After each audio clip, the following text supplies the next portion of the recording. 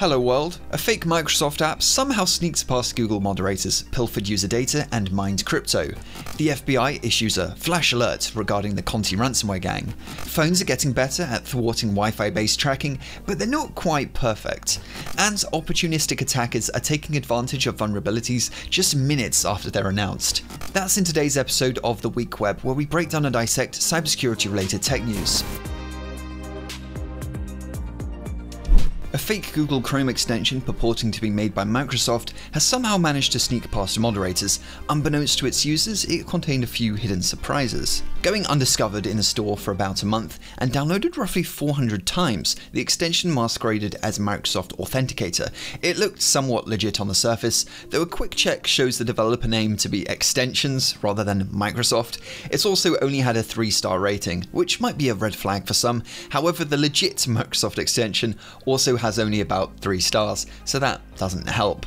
It's also not much help that Microsoft calls their actual password manager Microsoft Authenticator on every other platform other than Chrome, on which they call it autofill, for some reason, creating ripe ground for social engineering tricks. In the now deleted reviews, users complained that the extension used a bunch of CPU resources, making some postulate that there was a sneaky crypto miner hidden within it.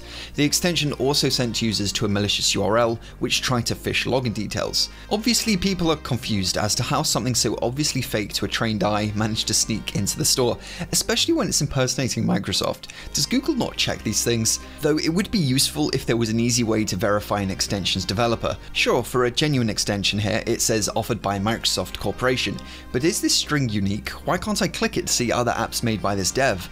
That might provide some reassurance. Also, a lot of these seemingly genuine Microsoft extensions have their developer contact email set as some fake-o-looking Gmail address. Why? The only thing that makes this particular app look genuine is that it has over 1 million users. Surely an app with that many downloads can't be fake. Or maybe I'm giving them too much credit. Also, some of the reviews for this genuine Microsoft extension are duplicates. You know, I simply don't know what to believe anymore. The FBI's cyber division has issued a flash alert on the Conti ransomware gang.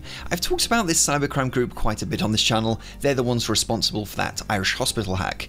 And just a side note, I can't seem to find any evidence showing Conti has released that 700GB hospital data dump. They said they'd start making it public on Monday, and today's Tuesday, so by all accounts it looks like they may have been bluffing when they were threatening to drop it, though if only because actually releasing the data would enrage authorities way more than they already are. Anyway, out of all ransomware attacks worldwide, Conti is responsible for 10% of them.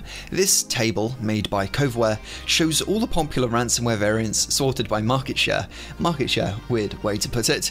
Conti is only beaten by the Sodinokibi ransomware, authored by the Revel Group, edging ahead with 14%. The FBI have identified 16 ransomware attacks by Conti, which targeted US healthcare providers and first responder networks. This includes law enforcement agencies, 911 dispatch centers, among others. 400 organizations worldwide have fallen victim to the group, which was only founded in July last year. This FBI flash update doesn't really seem to say much, other than provide some statistics and remind you to back up your data. In fairness, they do provide some useful advice, though one thing I've only just come across, and I realize I may be completely late to the party on this one, but FYI, controlled folder access on Windows only takes 10 seconds to set up. Once done, no programs will have access to certain folders such as documents or pictures, apart from those you manually specify.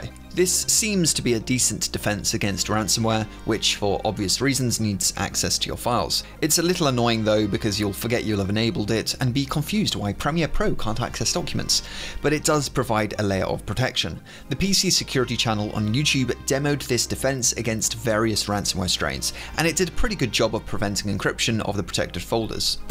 Good news, a new study shows phones are getting a hell of a lot better at thwarting Wi-Fi based tracking. This tracking method works on the basis that phones have a unique MAC address, which is an identifier used to identify each Wi-Fi device. By keeping tabs on where this MAC address pops up throughout different networks, you can effectively track the location of a user.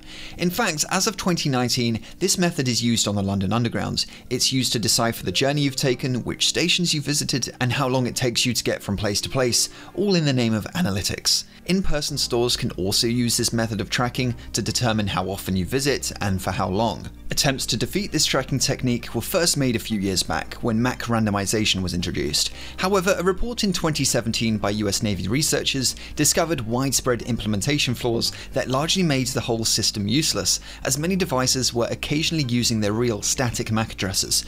Not only that, but by exploiting a flaw in the way chipsets handle control frames, the researchers were able to defeat all devices which used randomization, regardless of manufacturer. Anyway, fast forward to 2021, and those same researchers have found that things have improved quite a bit. Both Android and iPhone devices now readily use pre-association MAC randomization, which means when a device isn't connected to a network but rather hunting around to find something to connect to, it'll randomize its address so it can't be tracked.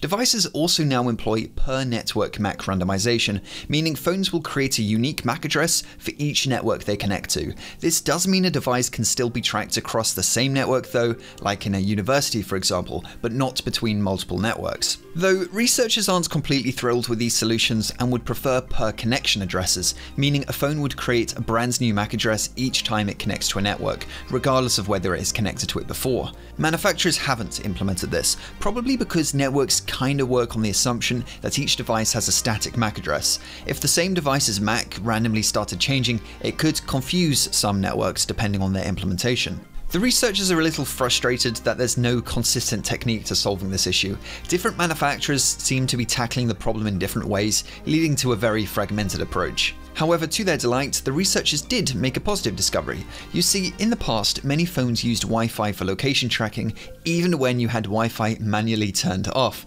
However, thankfully this is no longer the case, for the most part. There are some exceptions to this of course, like the Sony Xperia X Compact, which used Wi-Fi even when Wi-Fi was allegedly off. I'm going to count this as a non-issue. I would imagine Sony Xperia X Compact users are an endangered species, if not extinct. A new report from Palo Alto Networks details just how determined bad actors can be at attacking vulnerable systems. The research team monitored scans of 50 million IP addresses associated with 50 large businesses. They found that adversaries were scanning for vulnerabilities just 15 minutes after those vulnerabilities had been announced, and in some cases for more lucrative exploits, hackers were on the case in just 5 minutes.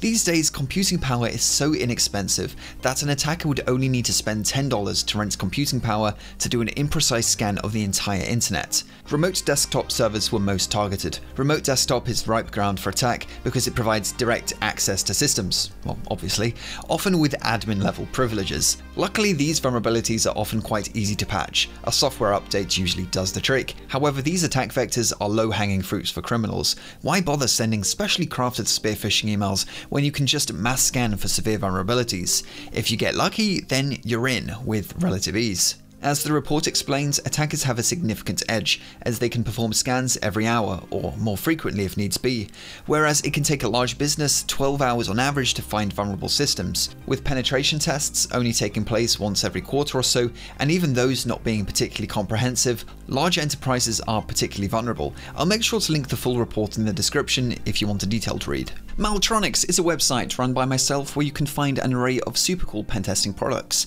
Our gear is used in over 100 countries, and you can get 10% off with code Satonic. Trusted by hobbyists, pentesters, and educational institutions, you can learn more over at maltronics.com.